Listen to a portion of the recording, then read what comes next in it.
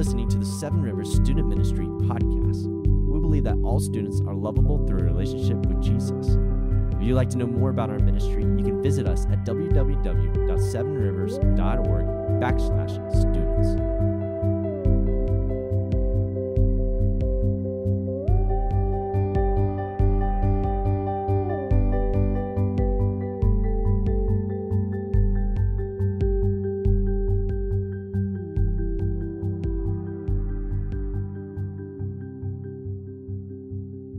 This is the Culture Cast.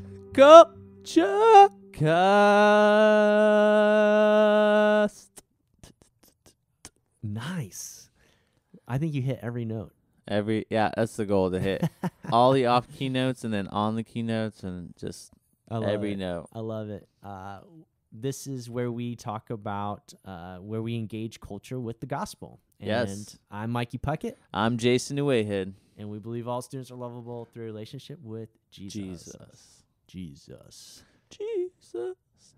Jason's in a singing mood today. Yeah, this whole thing is gonna be.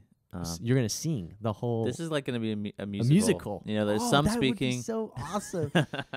So, anyways, we're going to dive in. We believe that everybody, whether Christian or non-Christian, they bear God's image. And so with these artists and with these filmmakers and with people who are producing content, whether it's secular or Christian, we believe it's going to bring glory to God.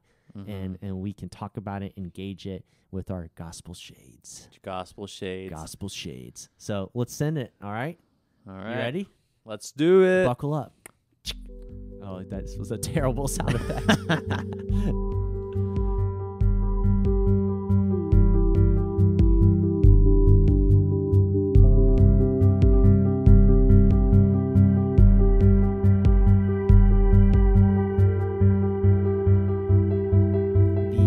artist that we're going to be talking about and discussing is The Weeknd. The Weeknd. I don't actually know too much about The Weeknd. I knew about our previous Post Malone and Taylor Swift. T-Swizzle. I like that. That should be her next album. T-Swizzle. T-Swizzle, yeah. And so The Weeknd is apparently popular. Very popular.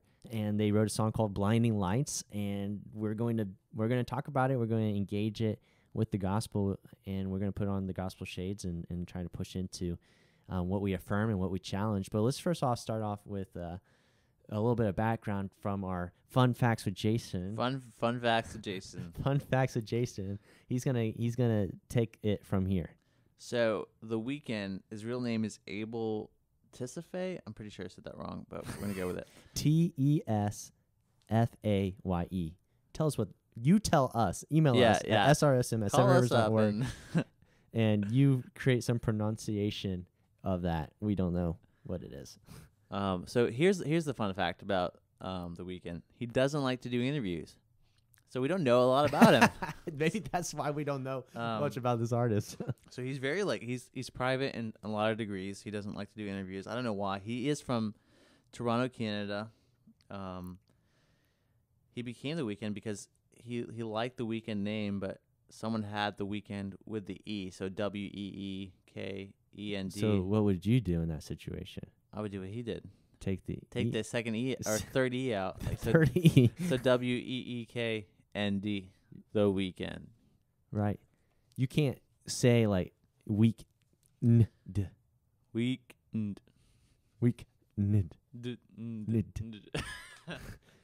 But you say The Weeknd because your brain won't let you go weekend. It won't. Weekend. Maybe that is how he wants us to say it, though. Weekend. He's just been along with it. He's just... Yeah. So, sorry, guys, we're distracting y'all from the real stuff. We are. So, what else? What else do we know about him? We know that Michael Jackson had a big influence on him. MJ. Here's a sad part that we know that his father left him when he was a toddler. And this is like a pain that I don't know what that's like. Mikey doesn't know what that's like, just have a father leave you. And that's hard. And some of you know what that feels like. Some of y'all know what that feels like to have a father leave you early on. Yeah. So he wrote this song essentially, or Yep. or is there more fun facts? More fun facts. There's always more fun facts, but Ooh. we can continue. We'll we, continue. We can come back to the fun I may have facts. cut Jason off early. I have I'm about sorry. 300 more fun facts, Jason, but we'll skip. I'm sorry. Your fun facts are important. So, how about you just randomly drop a fun fact every now and I'll then. just pause it right in the middle and be like, fun fact. Fun fact with Jason. So he wrote this song called "Blinding Lights," and as I was reading it and listening to it, I was able to. And especially, I think it helps when you print off the lyrics and you read the lyrics. I do recommend that. Like, yeah, listen to the song. But then I think going online and finding the lyrics and actually reading the lyrics is really helpful as well. But what I was picking up on is a huge theme of loneliness, which we were just talking about his story of him being abandoned by his father. Like, can't imagine the void that he feels and the loneliness that he feels from that. And even the longing to know his biological father, to long and to want to know your parents is a real desire of every child, like you and I mean, we long to know our parents and know them more. As much as a teenager we are like, oh, I hate my parents, or I can't stand them, I want to rebel against them. And maybe you don't, but stereotypically teenagers are known for essentially rebelling against the ways of their parents. As much as you might feel that deep down inside, you have a longing desire to know and love your parents even more, and to be loved by them and to be known by them as well. And so that's something that he is missing, and you can pick up in the song as well. But Jason, why don't you give us a little bit of a summation of the song and some of the main themes from the research that you were able to do? So the song is called "Blinding Lights," and pretty much it's a metaphor for him. Like, so he's saying, like, there is a state for him that he's like devoid of like a woman. He wants a relationship. He's either longing for something in the past or longing for something in the future, but right now he's blinded by the lights. So that's kind of like a quick summary of it. Let's dig in and dive in, see what else we can find. What are some themes? And I would say, like, one of the common themes that we see in popular music today is this relational man and woman, romantic, fantasized relationship that is kind of like really impressed on our culture. And, I think it might be an area where, as we think about affirming and challenging, this could be something we challenge, is saying, life, the ultimate, relationship isn't just with a boy or a girl, a boyfriend and girlfriend. That's not the ultimate relationship. A lot of times we engage with these songs, especially this song, and you think, man, his ultimate goal, his ultimate view of relationship is a relationship with this woman. And what I'm saying, and what you and I would say, is, no, the ultimate relationship is everyone longs for is a relationship with their father in heaven, with their dad in heaven. Like The Weeknd.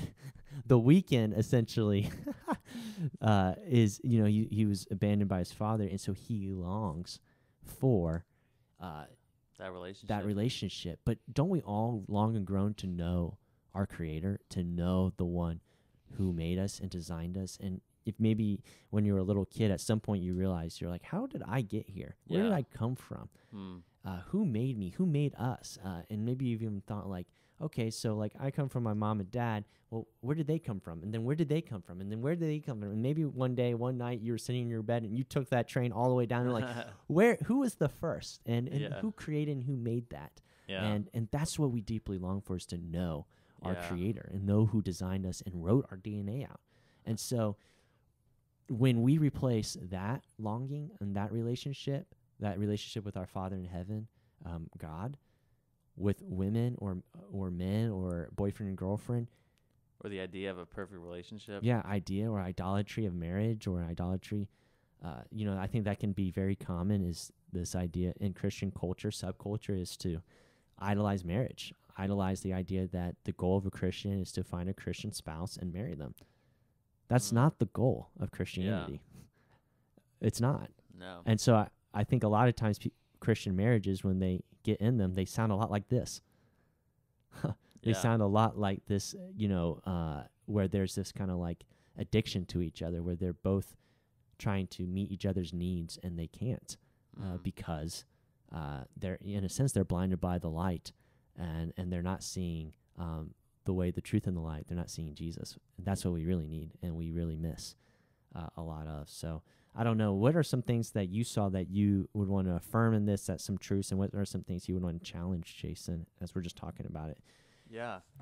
Sorry, and I feel like I just talked way too long. No, so. that's good. A couple things I would affirm, like, so is like there is a desire for more. There is a desire here that the Weeknd has for more. Like he wants to be loved. Right. He wants to be seen. He wants to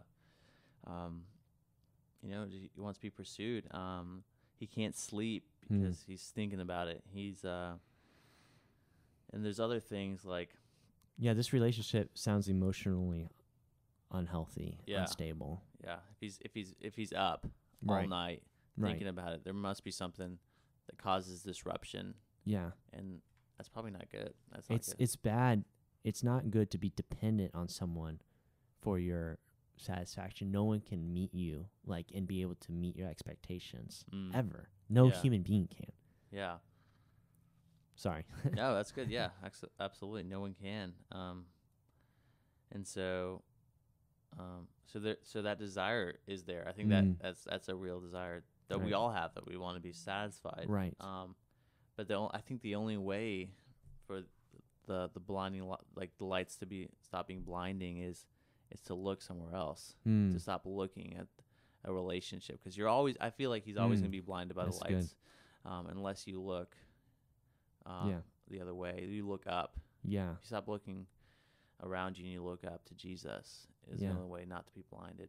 Yeah. His light is not blinding. It helps us see, rather than cause us to be in darkness. Yeah, he says, I'm going through withdrawals, and he says, you can turn me on with just a touch. Like, he's longing for this feeling, for this moment, this brief moment, this brief feeling that comes through sex, or it comes through connection. Comes through just being together with someone else, but it's so fleeting, because at the end of the day, when you go to bed at night, it's just you, right? I mean, maybe you who are listening experience that every night. You hang out with your friends, you appear to be the most social person in the world, or you have a boyfriend or a girlfriend, or you have a spouse, and then you go to bed at night and you still feel alone, and you still feel this feeling like, I've been trying to call, I've been on my own for long enough. I'm going through withdrawals. You don't even have to do too much. You can just turn me on with just a touch. And so it's like, I'm seeing this and I'm going, oh my goodness, this is what we go through when we're not in relationship with Jesus. We actually do go through withdrawals. When our relationship with Christ, or our relationship with our Father in heaven, our Creator, is severed by sin, we go through withdrawals.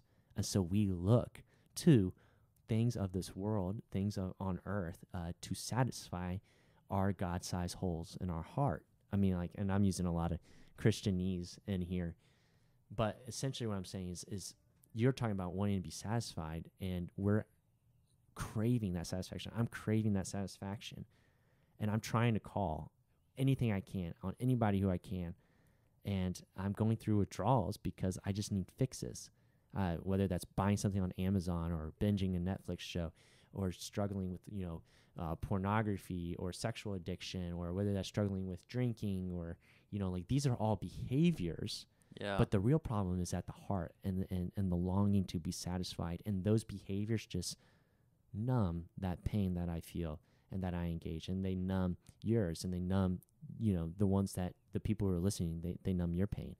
And so what we're saying is, maybe you're calling the wrong person on the wrong person, on the wrong things, and you're going through withdrawals because what you really need is a relationship with your Creator. So I want to bring up something that when he's talking about being blinded by the lights, and I can't sleep until I feel your touch, I feel like that's scripture. And immediately what I was reminded of was Mark 8:22. And I want to read you guys this story, because think about this, being blind, physically blind, and you're longing to feel touch. Actually imagine being a blind person. What's the only thing you have? You can't see things, but you have touch, the sensation of touch and words and hearing things. And so those are heightened. And so you long to be touched. So here's Mark 8:22, and this is what Jesus does with a blind man. And they came to Bethsaida, and some people brought to him a blind man and begged him to touch him. They begged Jesus to touch him. And he took the blind man by the hand, touch, and led him out of the village. And when he had spit on his eyes and laid his hands on him, touch, he asked him, "Do you see anything?" And he looked up and said, "I see people, but they look like trees walking." Then Jesus laid his hands on his eyes again, touch, and he opened his eyes, and his sight was restored, and he saw everything clearly. And he sent him to his home, saying, "Do not even enter the village." You have this story where a blind man is healed by the touch of Jesus. Wow. Weeknd says, "I can't sleep until I feel your touch. I am longing for the touch." Yeah. And he's not just longing for the touch of a woman. He's longing for the touch of Jesus on his own eyes, to reveal to him the true light, which is him. I don't know. I mean, like, I'm ready to just like throw down and let's preach and let's worship. But that's well said, Mike. I don't know what you think about that or how that's resonating with you, and maybe that resonates with you in your story, Jason. I don't know. Yeah, I think that's beautiful how you connected that, because there is an aspect of being blind and touch in both of those stories, and the Weeknd clearly states that. He states this. Like his blindness, that we're all born blind in a sense of we don't see, and I think where the Weeknd goes, he goes and looks at like a romantic relationship as a way to see, and we're like, you're always gonna be blinded if you do that. You're always gonna be right. Jesus needs to touch him, and touch the blinded for them to see. Yeah, and I think when we're stuck in moments like that, we don't want the true light. He's talking about city lights. You know what I mean? Like, those are fake lights. Yeah. They're not true light. And then he talks about, I can see the sunlight up the sky, the sun, the real light coming up. So what does he do? He wants to go hit the road and hide. I mean, he hits the road in overdrive. He's trying to hide. While the night is still happening, while the fake lights are still shining, he wants to find that touch. But he doesn't realize that as the sun comes up, that is the touch of, the Son of Jesus. Like, that sunlight coming up, the real light coming up. Why does he want to hide from that? Because what happens at night is that's what he's longing for, is for that. He's longing for that kind of touch. And so it's just misplaced. And I actually think the liturgy of the song of I'm blinded by the lights, I can't sleep until I feel your touch. Could that not be something you and I, like, as a liturgy, say to the Lord, to Jesus in worship? I'm blinded by the lights, oh God. I can't sleep until I feel your touch. Yeah, absolutely. Like, that's so true for me. I can't rest. Yeah. I can't be satisfied. I can't feel fulfilled until I feel your touch. So, Father, touch me. Father, be near to me. Father, see me. Father, know me. Like, that's what I'm crying out for. Yeah. And you're bringing an element of, like, truth, like, hey, I feel blinded right now, God. Yeah. And you're pleading to him to touch you and to restore you and to renew you, to refresh you. And I think part of that is coming into the sunlight. Stop living your life in the dark. Yeah. Come into the sunlight. Come into the light with your story, with yourself. Admit that I am seeking satisfaction from a million of other things outside of the true satisfaction of Jesus that comes in that relationship with him. I'm seeking in all little quick fixes and band-aids because it's thrilling or because it gives me, it kind of, it's where my friends are. It's I'm chasing after it, but it's exhausting and I can't sleep and I'm not getting any rest. And I just wake up and begrudgingly go through the day. And then I live for the nighttime again. And then I begrudgingly go through the day. And all that's happening at night is I'm being taken advantage of and I'm taking advantage of others. And what I really long to is to be touched, the healing touch of Jesus. I long to be healed, not taken advantage of. I long to be touched in a way that isn't just a quick fix, but that is like an never ceasing, never ending, loving touch that holds me throughout all my days, through thick or thin, through good and bad, through dark times and good times. That's what I'm looking for. Yeah. And so, like, I don't know. We've even been talking about it, I'm like, we could literally, I'm blinded by the lights, I can't sleep until I feel your touch. We could sing that in a worship song. Absolutely. Like, it's like that could be sung in a Christian song. Yeah. It's just changing the object that it's directed towards. Is the object is Jesus? Yeah. And is that for you? Is your object of worship Jesus, or is it a boyfriend or girlfriend, a relationship, a marriage, a Christian marriage even? That can be an idol. Maybe it's your kids. Yeah. Maybe it's your, maybe who are you putting expectations on that are impossible to fill? Yeah.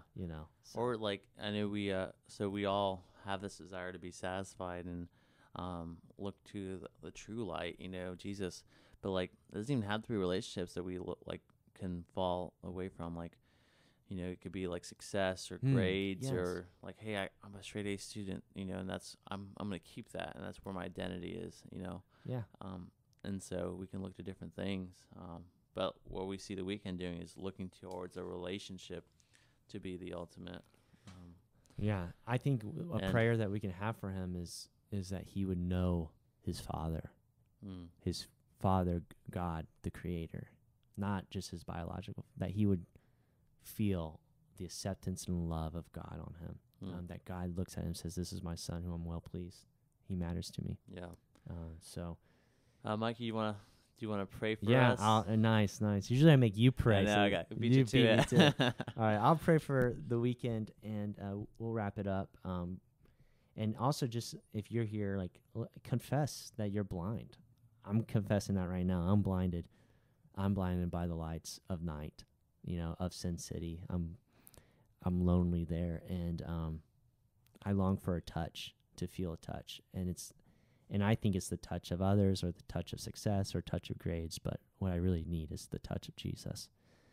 And so, confess that with us too as we're praying. So, Father, God, it is worshipful to read a secular song and to encounter the good news that we see here.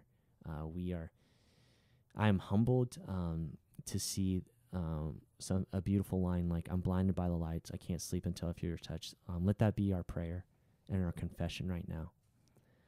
Father, we pray for the Weeknd, and wherever he is right now, that you would meet him, and that you would show him that you are his God, you are his creator, that you love him, and that what he's been looking for all along is not his biological father or a woman, but is him.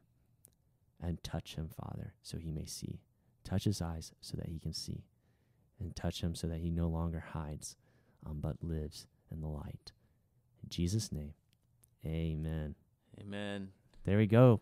Man, we're cranking them out. Yeah. Episode 3 in the, full send, done, wrapped up. There Let's we go. do it. Thanks for listening. If you have any questions, suggestions, feel free to email us at 7rivers.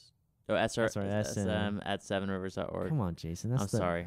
This is an easy email. I'm just kidding. I'm giving you a hard time. All right. Or we'll Michael Puckett. No.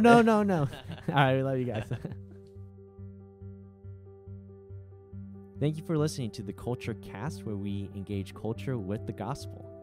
If you have any questions, or maybe you have a favorite song that you would want us to talk about, or a movie or Netflix show that we can maybe bring into this podcast, we would love to. So you can reach out to us at srsm@7rivers.org. That's srsm@7rivers.org. Send us an email, and we'll engage with that content that you offer us, or any questions or concerns that you have. If you also want to find out more about our ministry, 7 Rivers Student Ministry, you can go to 7rivers.org/students. We love you guys. You matter to us, and you're lovable through a relationship with Jesus.